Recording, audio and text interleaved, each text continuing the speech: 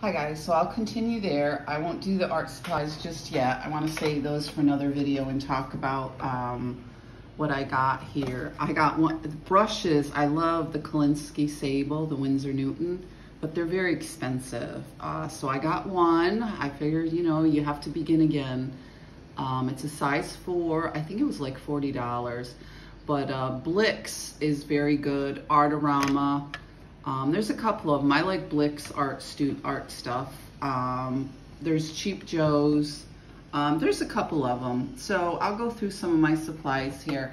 But what I wanted to talk about too is when I moved into this apartment after being in Albany, I was doing well. I had a good job. I was doing portrait photography for Sears CPI portrait studio. I was doing very well. I was a assistant district manager. I think I mentioned that when I was in Albany.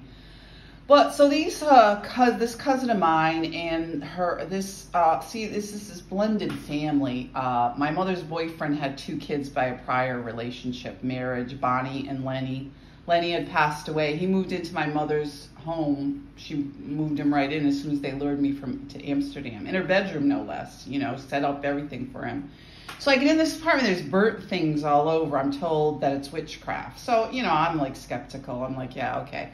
Which it probably was or wasn't. But anyway, they were going in the attic and doing stuff. They were going in the cellar and doing stuff, you know, odd noises at night, smells, you know, all this kind of harassment. And I realized this Bonnie lives around the corner. But of course, back then I was young. I didn't connect, you know, I'm not going to connect things like that because, you know, my half-brother, you know, is telling me this stuff, and he has, you know, special needs. So I'm thinking, you know, maybe it was a tongue-in-cheek, maybe it's, you know, kind of funny. But you know, this is the kind of stuff that these people were doing way back when they first lured me from Amsterdam. And I'll get into what they did to my grandmother. Same sort of abuse. She had bought a trailer because they were constantly putting her down for that. So I'll get into some more housing stuff. Be safe, guys.